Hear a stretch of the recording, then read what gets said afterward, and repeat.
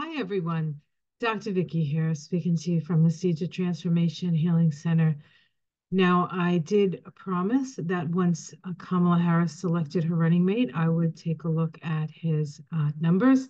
And she has selected Minnesota Governor Tim Walz. And I have to say, she did a fabulous job. I totally agreed. She picked the person that I thought she would pick, and then I thought she should pick. And I did not look at anybody's numbers before that. It was just a gut instinct.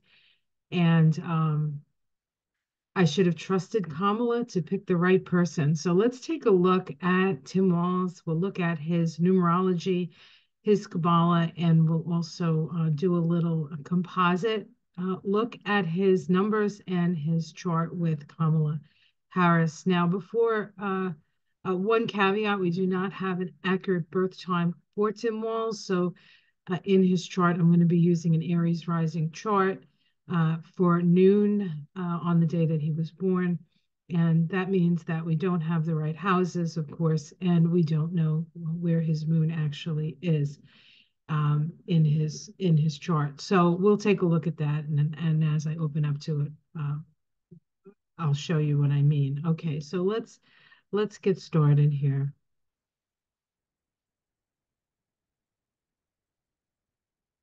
Um, let's get started here. Oh yes, share the screen. That's what I want to do. All right. Okay, here we go. I'm actually I'm calling this Harris Walls the Dream Team. Oops, except I spelled it wrong. Oh dear. Let's fix that. Yes. There we go. The Dream Team. See? In live action, right? Live action. Okay, let me I'm just going to make this a little bit easier to see. We'll do a slideshow from the beginning. All right. So let's just jump right in. Now, before we get to, and this is not a Kamala Harris video, but here she is, the nominee for the Democratic presidential race. And this is her chart. We do have an accurate birth time on Kamala, which of course we would expect, seeing as her mother was from India, and Indians are very aware of their astrological information. So that's very helpful for us. And here is her chart. We're not going to be looking at her chart per se, simply to say here that she has what we would call a splash chart, meaning that she has a lot of energy in a lot of different places. This makes somebody very less focused in one area and sort of more able to move around in all kinds of situations. She has in her chart a six-pointed star. She has a grand fire trine and a grand air trine. Now, fire and air can potentiate each other. She has her moon in a fire sign here in Aries. She has her sun in Libra. That's an opposition that she has. Her nodes, she has a south node in Sag. South node in Sag is a soul that comes in with a lot of information and a lot of knowledge. And her challenge is, how does she express that knowledge? North node in Gemini in her first house, who she is. So how does she let us know who she is? I think she's generally somewhat of a private person, and I think it's and also a sensitive person, so it can be, and on some level, insecure, like most of us. Um, but she's working through that. So we're not, and here's Kamala's numbers. I will do a separate video on Kamala. I hear my husband calling, I think. Maybe he was talking to the bird. Usually when he raises his voice, he ain't talking to me. Okay.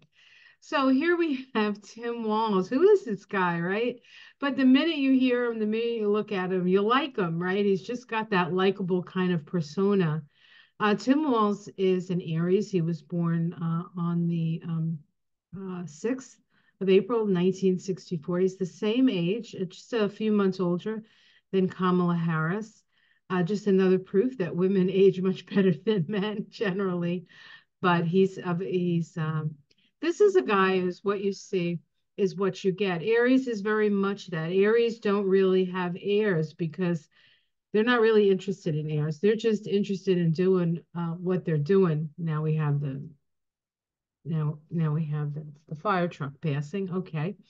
Um, he not only does he have his sun in Aries, but he has Mars, the planet that rules Aries, in Aries. And he also has Jupiter in Aries. And both this Jupiter is considered a benefic, lucky energy of the sun, of course, who he is. And then Mars, what drives him? What drives him? Now, he does have a um, a square of Mars to the nodes of the moon. He has his south node in Capricorn. Your south node is it can be connected to your feelings, your emotions from the past as a child. Generally, Capricorn South Node can be quite stoic, or they attempt to be stoic. And then with his North Node in the sign of Cancer, he's really come in to feel his feelings. And he has this sort of, right off the get-go kind of Mars energy. Nothing really gets in the way of Mars. So I think that he's probably over his lifetime, and I have to say I don't know too much about him, honestly, that he has made his mistakes. He's run into a couple of brick walls in his time and have had to learn to navigate um, his emotional evolution. That is what the nodes of the moon indicate, our emotional evolution. Now, Pluto in somebody's chart is the soul, and he has a Pluto, of course, in Virgo because he was born in the 60s.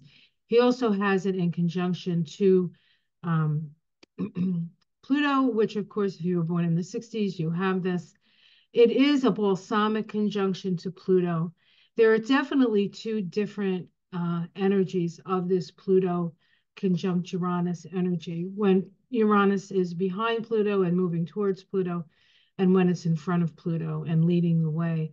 People who have it in this configuration, which he does, Uranus balsamic to Pluto, this is, the Pluto Uranus conjunction was a point of was a whole new evolutionary cycle that we started, and that began in 65 and 66. And those people born just before it happened are on the Pisces side of this, as opposed to the Aries side of this. So they act more as far as their purpose, their place in the evolution of the culture and of humanity as the healers.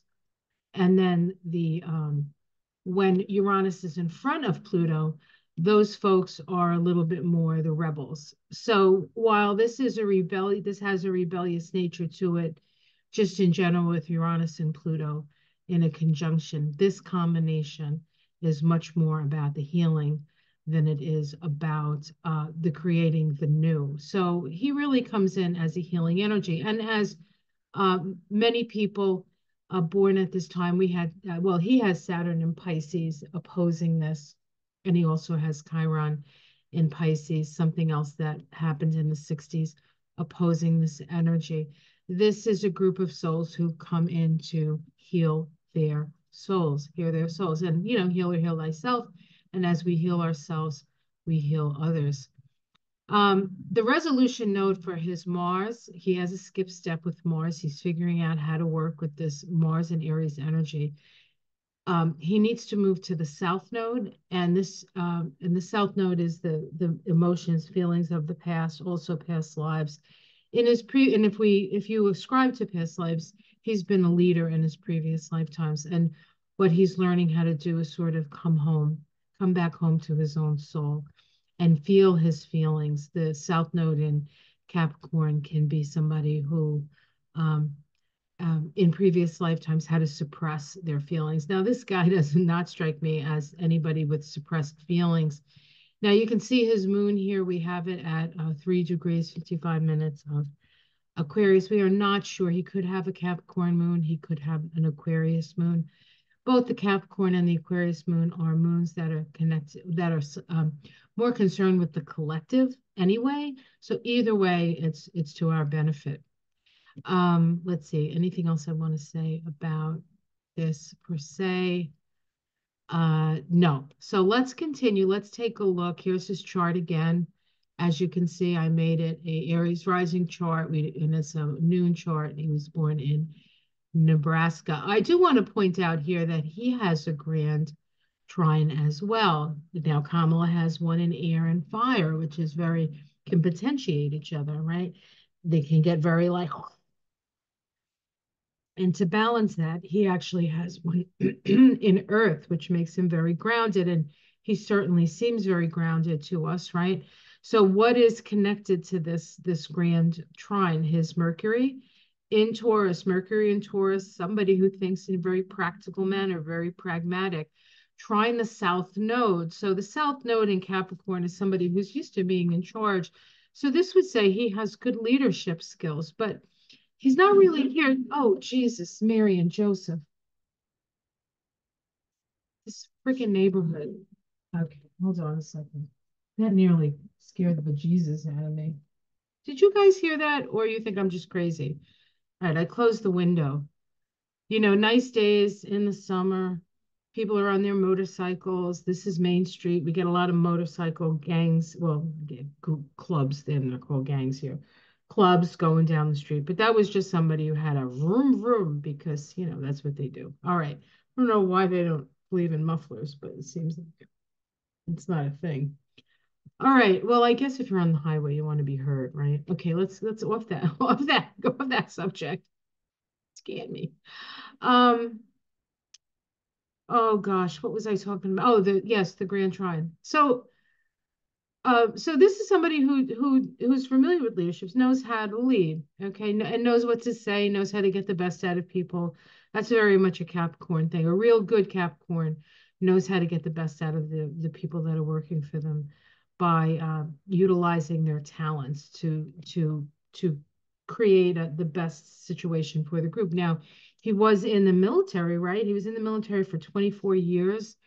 And military is very much a Capricorn sort of Aries energy anyway. So it was kind of a fit for him, but it wasn't where he was going to end up. He wasn't going to end up because the North Node in Cancer says it's time to take care of people in a different way, right? Capricorn is, you know, safety and all that stuff, but the Cancer is to feed people, right? Is to make sure that the children are taken care of, that families are taken care of. And he's done all of those things. In fact, this Grand Trine is actually part of a kite with his North Node in Cancer, his North Node in Cancer. So this is a very, when you see these in people's charts, these are people that get all kinds of things done. Plus, he has the square to his nodes. Uh, this is a T square, really, and they get a lot of things done as well. So I think what I want to say is that this is really helping bring some stability to Kamala's situation. It's not that she doesn't have well, she's got a Virgo in her chart, so she does have Earth in her chart, but it's mutable Earth. And I think that he helps to sort of shore things up. Now, when we look at his numbers, his full name, Timothy James Walz, when we add his vowels together, that's his inner feminine, that's his soul, this is who he is. At a core level, we get two vibrations. We get a 22 and an 11. I want to point out that 22 and 11 are both master numbers. So we're dealing with somebody who's vibrating at a higher frequency. This is a more advanced soul. When we add his consonants up, we also get an 11. We get a 38, 11. Now, the 22 is the Fool card. We have that right here. We can see that. The 29, 11, the vibration of his soul is the Three of Wands. This is one of my favorite Three of Wands cards from the Tarot of the Spirit deck. It's called The Birth of Light. And I actually have a stained glass window that I created for my wedding that I was inspired when I first met my husband. I went to a seminar for like 10 days. And while I was there, I had a vision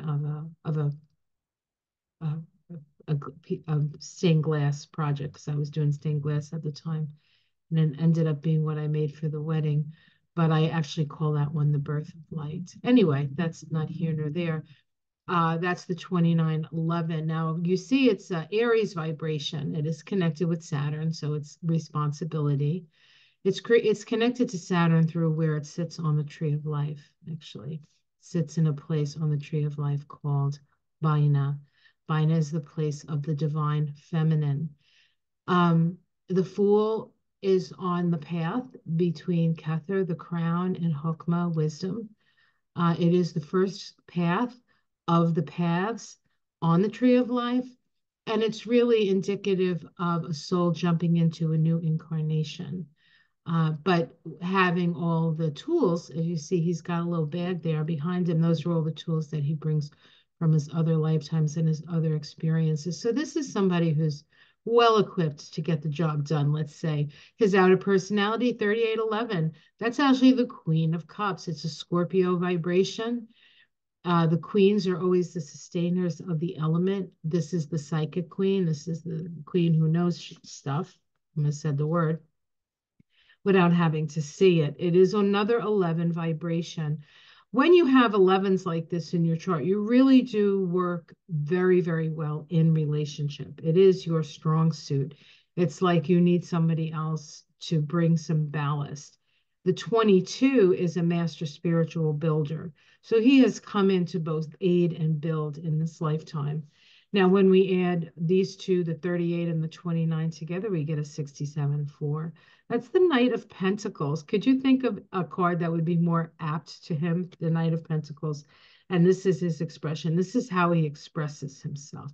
This is how he finds balance between his inner and outer self. His inner self, fire, and his outer self, water, and the balance being Pentacles. So this is the farmer. This is, I mean, he even looks like he's dressed. I don't know, did anyone see the video of him accepting? He's sitting there with a camo hat, and I think he had jeans on and a polo shirt at the governor's mansion. No suit, no nothing. And he was just so honored to be asked. It just does a heart good. I mean, honestly, you couldn't write this script. I'm telling you, you couldn't write this script better than it's happening. All right. So what's his path of now? All of these numbers I described are things that he brings into this lifetime. So what are his lessons in this lifetime? Well, we get that through his birthday. And when we add his birthday together, we get a 30/3 vibration, 30/3. And that's the Four of Wands, right? This is the Democrats card, right? When you see it in the tarot, it's about uh it's about group work. This is connected to the planet Jupiter, um, found on the tree of life in a place called Hesed. Hesed. Um, and then we have his shadow and what he's come in to heal in this lifetime. And what he's come to heal is the Four of Cups, the 44A vibration.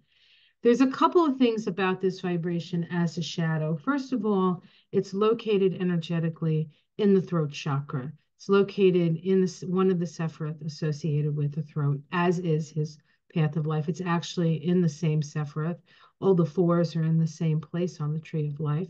And so we have, but this is about emotional ennui. I think I said that wrong, and I apologize because I know one of you gave me the phonetics of it, but it doesn't guarantee that I'll remember. So I apologize if I I said that wrong.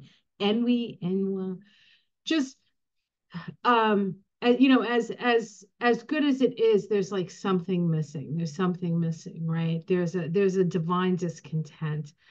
It's usually with people who are kind of satisfied with their situation, but isn't satisfied, and perhaps isn't satisfied because he knows that not everybody has the same situation, and why shouldn't everybody? That's what it feels like to me.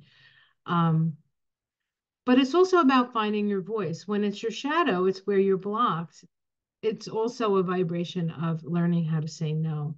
So he seems like a pretty generous guy and somebody who's always willing to try and to sort of dig in, as it were.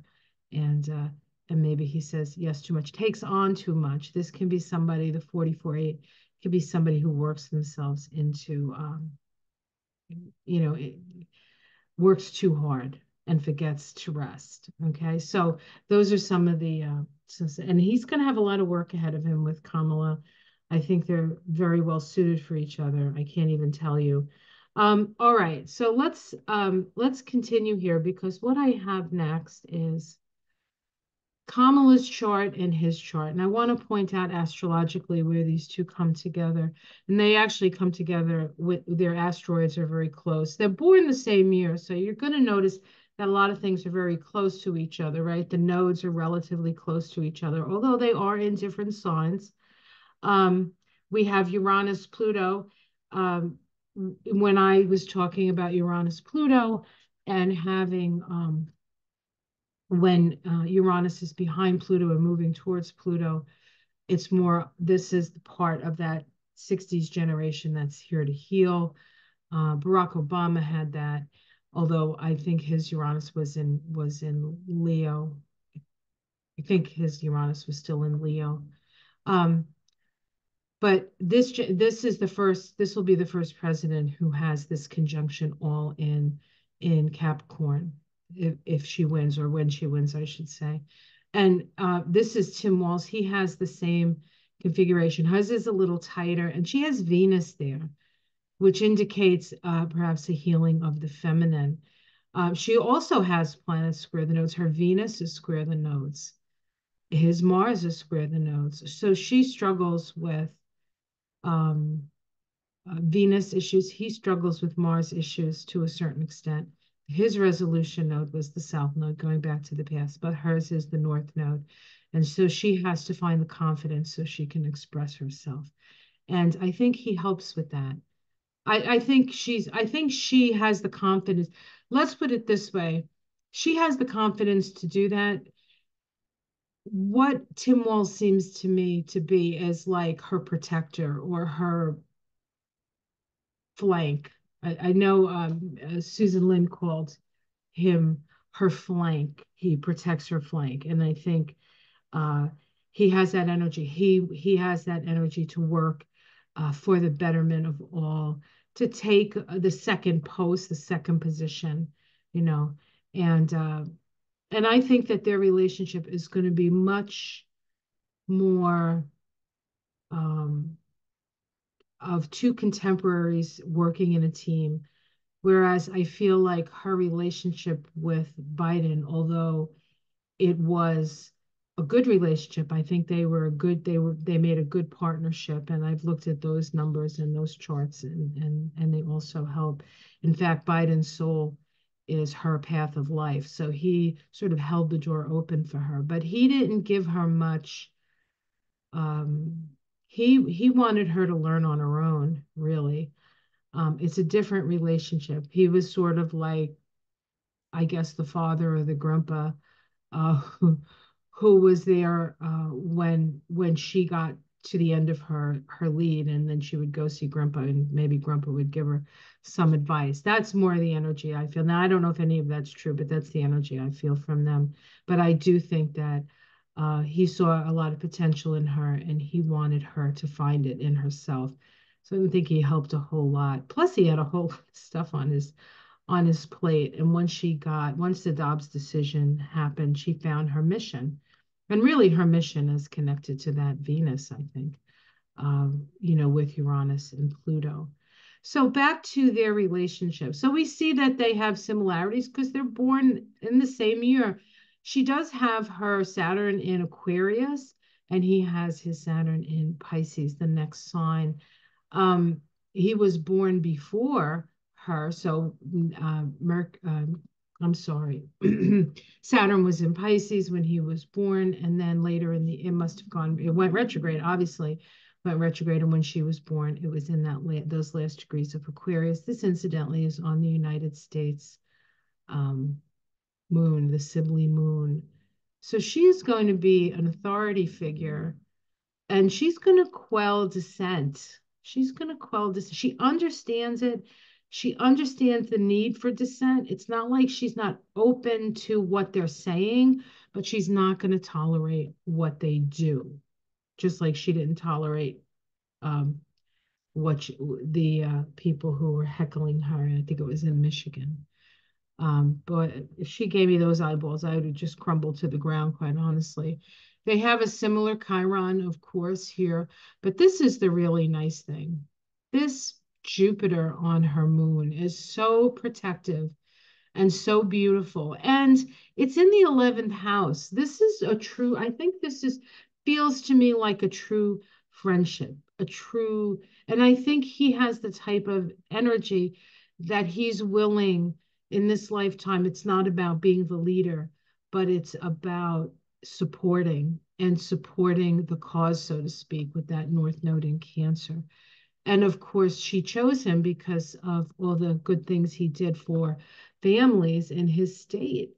And I think because he's just a real guy. And I'm sure she's met some people who weren't quite real, quite real. So this is, I think, a very wonderful combination. Now, one more thing I want to show you their composite numerology. You can do this with yourself and anybody really and see how your composite energy. Now, composite numerology is you take the souls, you add them up, you take the quiescence, you add them up, the expression. And so it's really an energy of their energy as two people interacting in a relationship. So we have Kamala's soul 27-9, that's the Ace of Wands, by the way. And we have Tim's soul 29-11, the Three of Wands. So we have fire and fire. That's very interesting, right? Both fiery souls. And when we get a composite, we get a 56-11. Now, 11 is about balance. 11 is about relating. And it is the Two of Swords, which is about balance, right? Some people see it as a stalemate, but it really is more of a balanced energy. It's actually a Libra energy, and Libra is about justice. Okay, so they've come together as souls to bring balance and justice to a situation. This is actually connected to Uranus. On the Tree of Life, it's located in Hokmah. Hokmah is the Sephiroth of Uranus, and they both have that Uranus conjunct Pluto balsamically in their chart. They are here to heal. Their outer personalities, we have the 44 and the 38. When we add that together, we get the 10-1. It's actually an 82, 10-1 Wheel of Fortune. This is a change in fortune. Is there a change in fortune? Have you felt the difference? Have you felt the energetic change since she announced? And they started moving together through this experience. You better believe you've felt it, right? And those who were at top are suddenly at the bottom, and those who were, I don't know, at the bottom but not being seen are suddenly, thrown into the light of day, so to speak. So we can see that as well. That's their energy. That's their outer expression together. So inner wise, they're looking for peace and balance. Outwardly, they're looking for change. They create change. Their expressions, the expression in a person's chart is how they balance themselves. Kamala Harris has a 73-1 vibration. This is located on the Tree of Life in a place called Gabura. Gabura is the place of instant karma. Gabura is the spiritual warrior. The symbol for Gabura is the sword, and it is the sword of justice that she holds. And it's pentacles, and it's also associated with Taurus. So it's about justice for those who I mean, when you look at the card for this is the Five of Pentacles. You see the two people out in the cold. She is a champion for that. Okay, that's her expression in her chart. His expression, as we know, is the Knight of Pentacles, the the uh, the slow and steady wins the race knight, the protector of what is there, the farmer, the one who protects the seedlings in the ground. This man was a teacher and a coach. He spent his life fostering other people to become better people, better students, better citizens, right? Better sportsmen. Um, and so when we add those two vibrations, we get the healing vibration of temperance. Temperance, this is a Sagittarius vibration. It is the path of the mystic on the tree of life. And it is about walking through the extremes without getting caught up in the extremes. This is a very powerful, powerful card. It is associated with the sign of Sagittarius. And while Tim doesn't have a lot of Sagittarius, I don't believe in his chart, Kamala has her South Node in Sagittarius. So this is helping her bring forth um, all the vital information that she has from her previous lifetimes. And then their paths. She has a 50/5 path. Whenever you see a zero next to a name, it's God force. So this is highly, this is a 10 of cups. The four of wands, water, fire. This is a spiritual initiation, and their vibration together is an 80. I only use the numbers 278, and so we reduce it to the 8, which is the strength card, which incidentally is the vibration of the year 2024. So this all sort of, and this is, about overcoming your lower nature and through spiritual means. So these numbers, these composite numbers, his chart, again, it's a match made in heaven, and that's why I call it the dream team. All right, I hope you enjoyed this. You can, if you enjoy this type of work, I do this for people. You don't have to be the president, the vice president. You don't have to be running for anything unless you're running for the bus. That's okay. So you can have this done for yourself as well. It's called on my website, which is theseedsoftransformation.com. It's under Astrology Kabbalah reading. I do I offer a 90-minute reading and a 60-minute reading. If it's your first reading, I like to have the extra time. There really isn't much difference in the price between them. So if you have the 90 minutes, I would suggest you take it.